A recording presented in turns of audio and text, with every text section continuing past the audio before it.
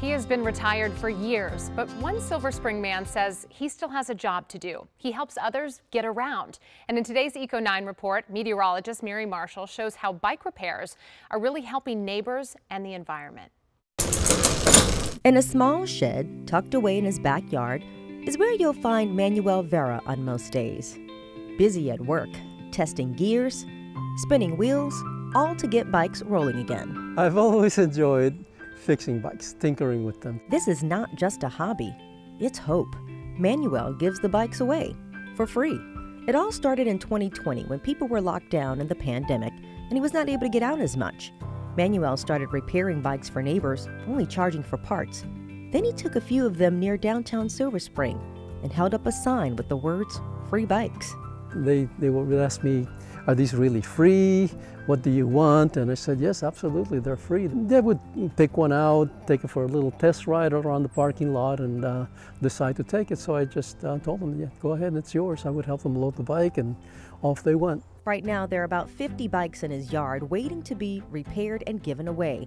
So far, he says he's given away 730 bikes and counting. Oh, How are you? good.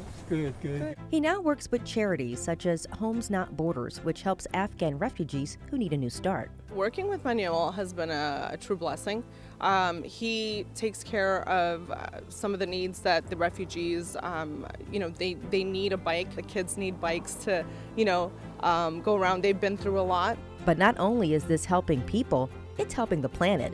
Bikes that end up abandoned or in the trash can cause environmental waste. It's a full circle moment for Manuel, who spent his career working at Pepco, ensuring that businesses were energy efficient. While not his primary intention, it is a beneficial side effect. It works out for me, for the environment, and for the person that's getting the bicycle. He doesn't always meet the person on the other side of the handlebars, but there are a few stories that stick with him. There was one gentleman who obviously was having a hard time, and this one man approached me. He said, "Can I have a bike?" And I said, "Sure." He takes it for a ride, and I told him, "Go ahead and take it."